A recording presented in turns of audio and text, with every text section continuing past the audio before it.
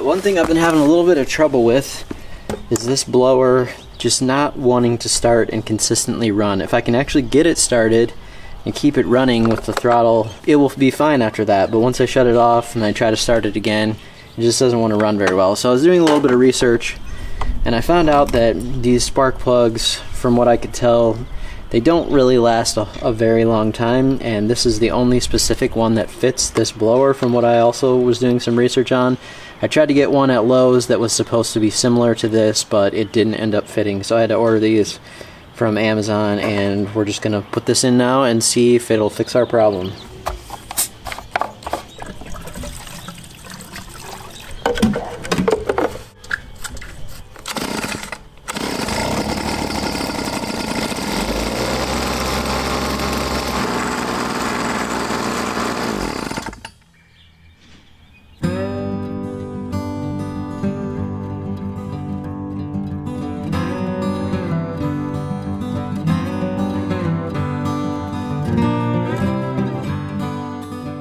So hey everyone, thanks for joining me for this video today. We've had a great stretch of weather the last couple days here. Today looks to be no exception. It's supposed to be really nice outside, and you can see I'm back to wearing my t-shirt today, which means we've gotten back to some great weather here. So I've got a bunch of tasks, things to do out in the lawn today, and of course I'm going to take you along because that's what we do here. So let's have some fun today and see what kind of things we can get into.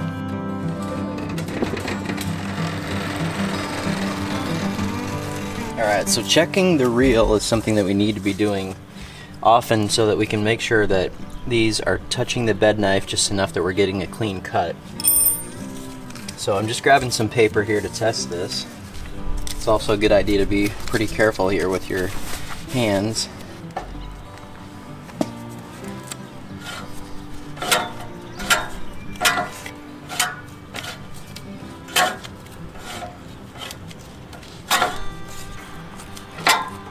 Alright, so you can see we're all the way across here, we're cutting paper. So that means that once the grass comes in like this right here, it's going to hit that knife and it's going to be cut off just like a scissors. Now if these were out of adjustment, that's basically what these things are for right here.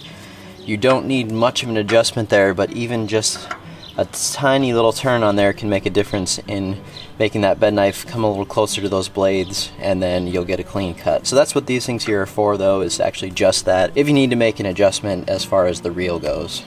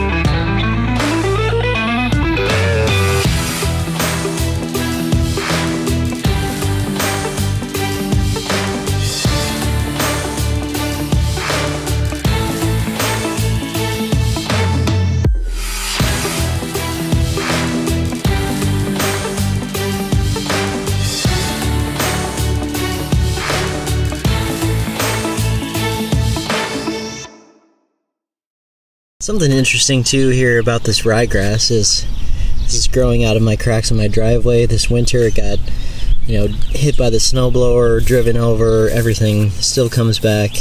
So it's much more resilient, I think, these better cultivars that I put in than maybe some were in the past. So I'm really impressed with it.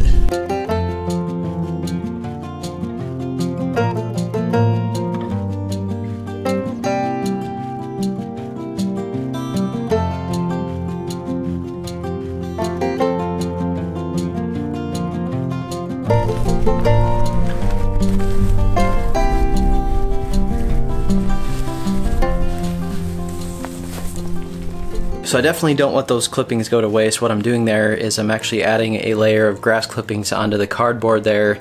This is a method that my wife uses called lasagna gardening or layer gardening, something like that. And I can explain more this season as we get moving on to that if you're interested in it too. But it's just kind of a natural way there to compost in the garden and not have to do so much weeding, and it actually works very, very well. So if you want me to explain more about that this season, just let me know. I can make a few more videos about that too. But my wife's the expert there, not me, so maybe she'll be able to tell you a little bit more about that as well. So over the years, as I've worked on this channel very hard to continue to put out videos and put out things that will really be valuable for the audience here, I've been interested in trying out maybe some battery powered tools again. It's not something that I've used for quite a while. Kind of started that when I first got our house here, and I tried like a battery powered trimmer at that point, and it just didn't seem like it had enough power for me. So I kind of moved away from that, and I haven't gone back to battery stuff ever since. But a couple months ago, Milwaukee contacted me and said, hey, we have this new set of battery powered tools. Have you ever tried battery powered tools?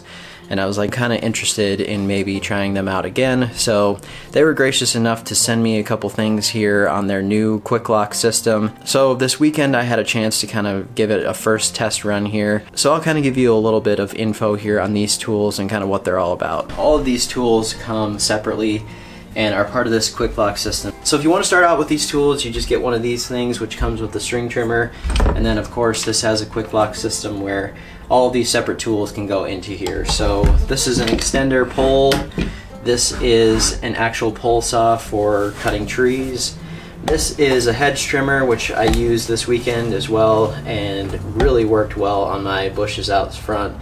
I'm certainly not an expert when it comes to landscaping stuff like that or hedge trimming, but this was the first time using that tool and it worked really well. This one is a really heavy duty tool, and you can see here that this thing turns at different angles, so whatever you want, and be very careful with that thing because very sharp. So that's how that thing works. We have blade edger here, which was really one of the tools that I've mainly been wanting to try out the most, I would say. I've had my edge hog that I've used for a long time, and I still really enjoy that tool, but being corded, it just tends to end up that you just don't want to use it quite as much because you don't want to drag out the cord and go along and deal with all that. And I know it sounds like a small thing, but honestly that's just from my experience in the last few years. I found that when I would get done mowing, I really don't want to get out that cord and deal with all of that, and so I would end up probably doing my edging maybe every couple weeks, when if I had a battery powered tool, I feel like I could just zip through it after mowing and it would be a lot better off. The other neat thing about that system is that the way that Milwaukee has designed their tools is that they've used the same batteries across their line. So this happens to take the M18 batteries, which if you have a drill or some kind of other Milwaukee tool, then it's going to be interchangeable with this whole system. But again, just a convenient feature there if you happen to have some Milwaukee tools already.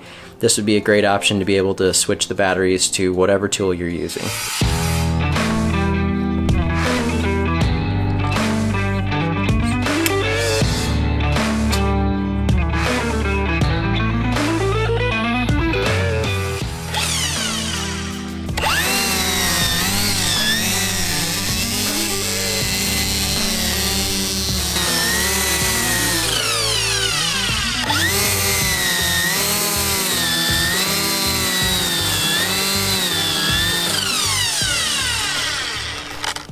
So I don't have a whole lot of thick growth going on right now just because our season is still just beginning. So that should just give you an idea there, kind of what the tool sounds like when you're using it, kind of how that trigger system works there too. You can feather it just like you can any other gas engine, so pretty much similar setup there. It's a very easy system to change these out. Just take out the battery. It's just for safety reasons, make sure nothing happens there.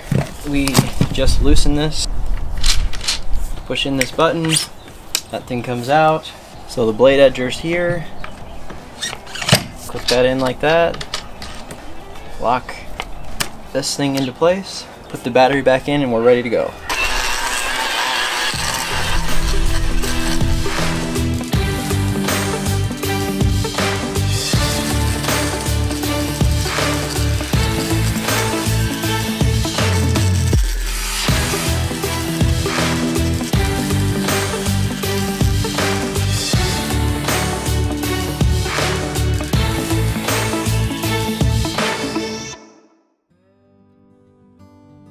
Having those clean edges on the driveway specifically just really makes a big difference there in the overall look of things. So I also want to keep you updated right here on this section which I showed last week, which is all of our dog pretty much damage where they go to the bathroom during the winter time.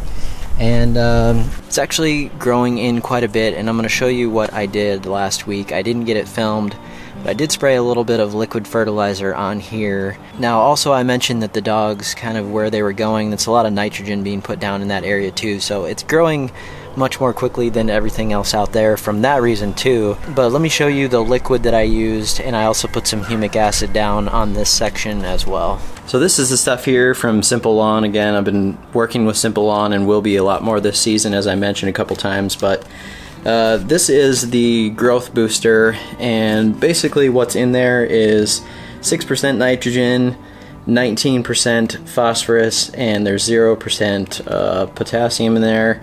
And then we've got 3% humic acid and 45% fulvic in here. So the fulvic is really going to help those nutrients kind of pass through the plant quickly. And also when we're feeding with a liquid instead of granular fertilizer, we're not waiting for that granular to break down into the soil and for the plant to actually uptake those nutrients. We're feeding it directly to the leaves of the plant, which is called foliar feeding. Now it's a little bit different as well because we can't dump as many of those nutrients right on there and have the plant actually uptake all of it. There's a little more risk of burning and doing some things there with higher amounts. So that's the reason why granular is so good for certain reasons and certain things. But also there's a method here with liquids where we can use a little bit lower amounts, do it more frequently, and we'll be feeding the plant more directly right through the leaves there.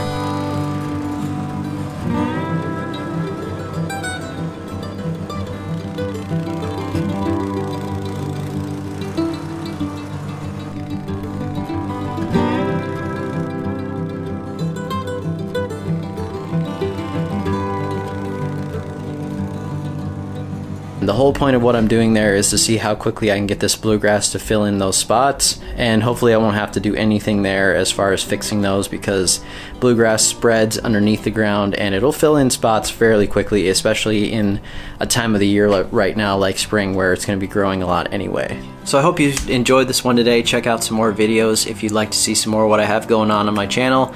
Plenty more to come very soon, so thanks so much for watching. We'll see you next time.